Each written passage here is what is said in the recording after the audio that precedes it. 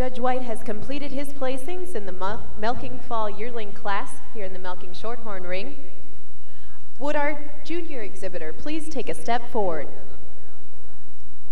A single entry in the junior show. She is entry 1447, Monisha Creek's Poker Miracle, shown by Mina Schmidt of Sun Prairie, Wisconsin.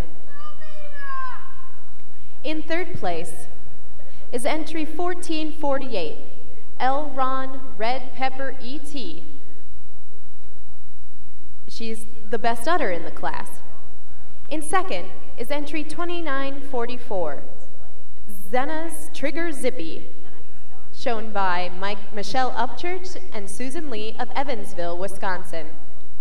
And winning the class is entry 2898, Mill Creek Logic Angel, shown by Trevin Andrews of Mansfield, Pennsylvania. Congratulations. And now to our judge for his comments. Well, good afternoon, ladies and gentlemen.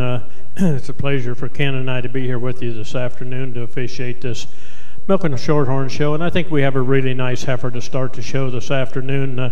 Heifer that's tall and long and dairy. She's hard out over the top, and I give her those advantages over the second heifer that might be just a trifle deeper in that rear rib, but she doesn't have the strength out through the loin and out over her top. She doesn't track quite as well on the rear legs as does the heifer above her.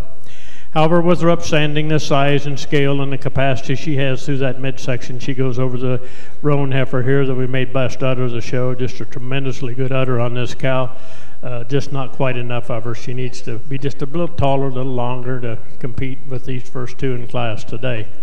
However, with the advantage she does have in her mammary system, she goes over the young lady's heifer that's fourth in class, first junior here.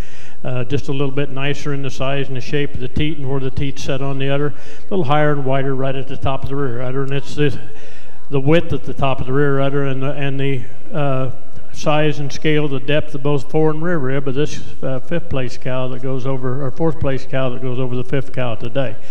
Fifth cow today, with the advantage she does have in her upstandingness and the smoothness of the fore udder attachment, easily goes over to the sixth heifer in class.